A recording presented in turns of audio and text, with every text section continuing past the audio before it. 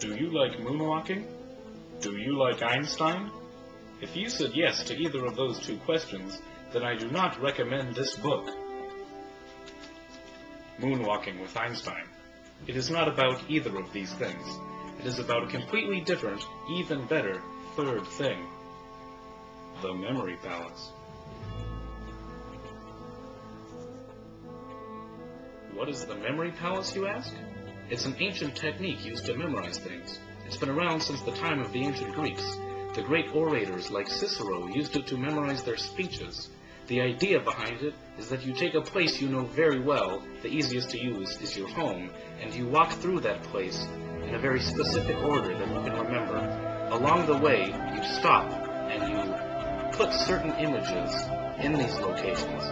Later on, in your mind, you walk through this place like your home. Once again, you move through the rooms in the same order, and you see the images that you put there in your mind.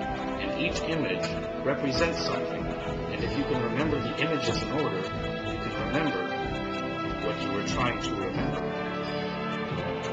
North America, South America, Europe, Asia, Africa. You know that jingle. It's the one we learned in kindergarten to remember the names of the continents.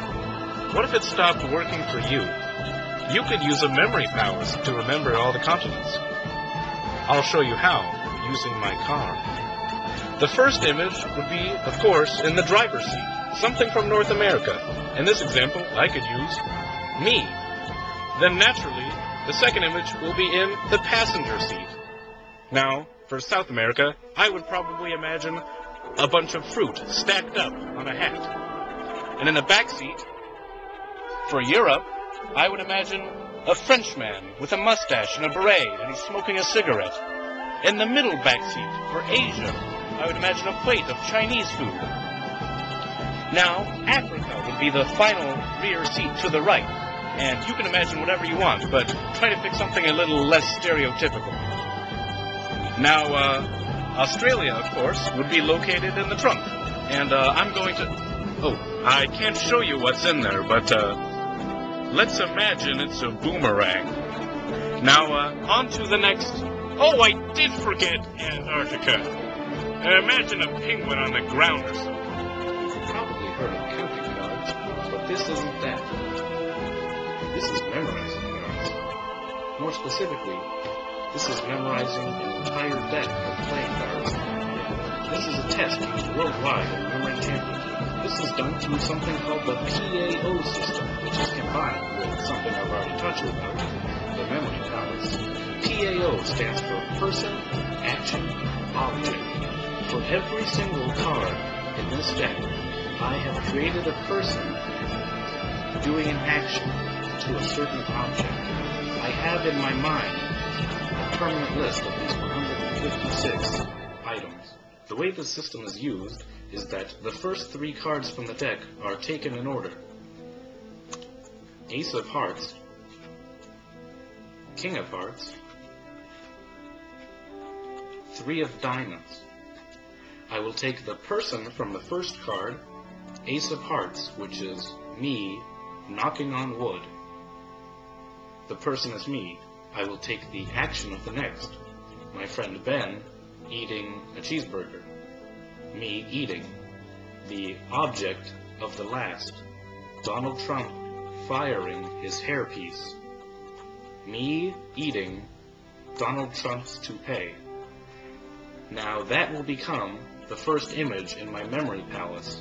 I will put me eating Donald Trump's hairpiece in my driveway, and then I will take the next three cards. I will create a similar image out of the person, action, and object. I will put that in the doorway of my home, and I will continue to do this for the next 17 images for all 52 cards.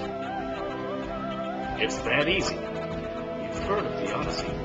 This epic poem was written by Homer, who was blind, and Greek, and ancient.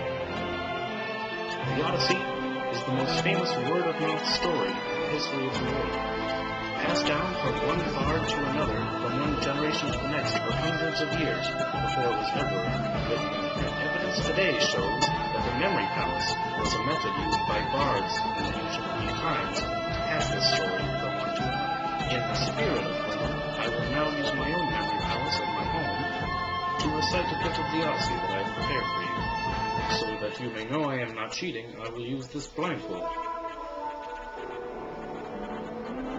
And this basket.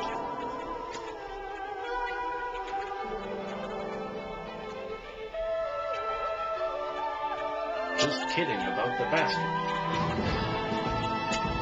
Sing to me of the man, Muse, the man of twists and turns, driven chiming again off course, once he had plundered the hallowed heights of Troy. Many cities of men he saw, and learned their minds. Many pains he suffered, heartsick on the open sea, fighting to save his life and bring his comrades home. But he could not save them from disaster, hard as he strove. The recklessness of their own ways destroyed them all. The blind fools, they devoured the cattle of the sun, and the sun god wiped from sight the day of their return. Launch out on his story, Muse, daughter of Zeus. Start from where you will, and sing for our time too. Now, viewer, I hope you aren't intimidated by my prowess with the use of the memory palace. It's actually very approachable, and I hope you can use it in your future life. Some uses would be vocabulary for your class, historical dates of battles and other significant events, the names and capitals of European countries. Las palabras en español que necesitas saber. But the key thing to remember, if you're going to attempt to use the memory palace, is that more important than your memory is your creativity. When I recited to you the Odyssey, when I had to remember the word recklessness, I had to turn it into necklace race. I saw a mental image of two necklaces dropping from next to each other. Now that's the kind of thing you're going to have to think of. You can use puns, strange word combinations, that sort of thing. Thanks for watching, and I hope you remember what I've taught you. Okay.